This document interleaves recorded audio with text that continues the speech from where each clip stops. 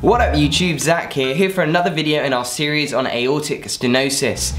Now this is part of our pop culture cases series where we've been talking about Mr Burski from Scrubs. Now we've already talked about the basics of aortic stenosis, but in the next two videos I really want to get to grips with the symptoms and the signs. What does a patient with aortic stenosis look like? Today we'll be talking about clinical signs, the things that you'll pick up on examination. Now, the murmur is the obvious one here, and we have a whole video for you on that, which I'd suggest that you check out. Then again, I'm biased because my face is in it. Remember, AS is an ejection systolic murmur, heard during contraction of the heart, because that's when flow across the valve is maximal. It sounds like shoop, shoop, shoop, shoop, shoop, shoop, shoop. Like £2 for a Primark and then they fold up.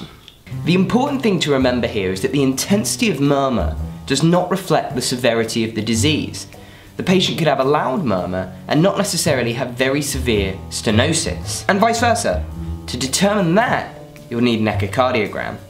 In severe disease, you might also notice a heave due to left ventricular hypertrophy. The left ventricle is having to work harder to push blood across that stenotic valve.